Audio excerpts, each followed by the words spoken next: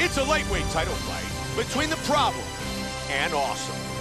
Our tale of the tape for this lightweight championship fight. The Problem is 8 years his elder. Awesome is 1 inch taller. He will have a 4-inch reach advantage. The Problem, Awesome. You ready to fight? Ready. And here we go. Title fight, 5 5-minute rounds. White trunks for Awesome. Black trunks for the Problem. Big overhand. Nice leg kick.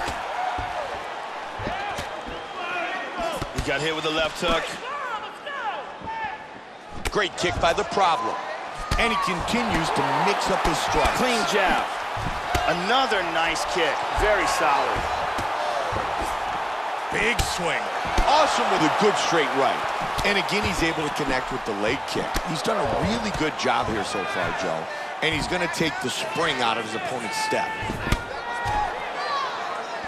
Oh! Good power left kick. Found a hole. He hurt him! Oh! Wow! Just missed with the big left. Head kick! What a jab. Oh! He hurt him there, Mike. Oh! Big shot. Oh! My!